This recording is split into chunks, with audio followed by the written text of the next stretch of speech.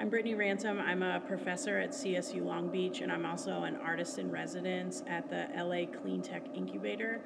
And today I'm working on a project where I'm 3D scanning logs that have bark beetle damage, and I'm looking to 3D scan them so that I can replicate the paths that they make on and underneath the bark of different trees to recreate sculptures that allow us to look at these pests a little bit differently. So today I'm 3D scanning the tree in sections, which will allow me to then take various sections, they come in color, and then attach all of these different sections together, and I'll ultimately be able to recreate this entire log as a three-dimensional object. So I'll be able to study these channels and recreate these channels using different materials.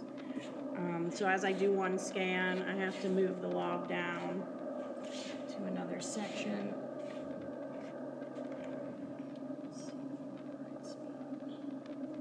And then mark out the next section that I'm scanning.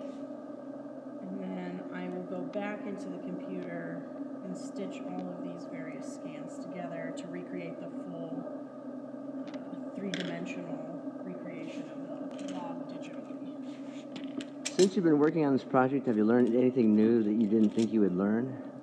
I didn't understand how bark beetles, how different species of bark beetles essentially like lay eggs in one cluster and then crawl their way out.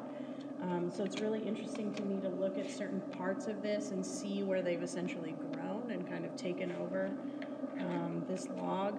I've learned a lot about how these pests are starting to affect the trees in this area in particular, and how they're affecting trees really all over, it seems like, the western United States and kind of all over the world. So this is my first time really scanning a full log. I've had the opportunity to scan small things, but not anything with this much damage all at once.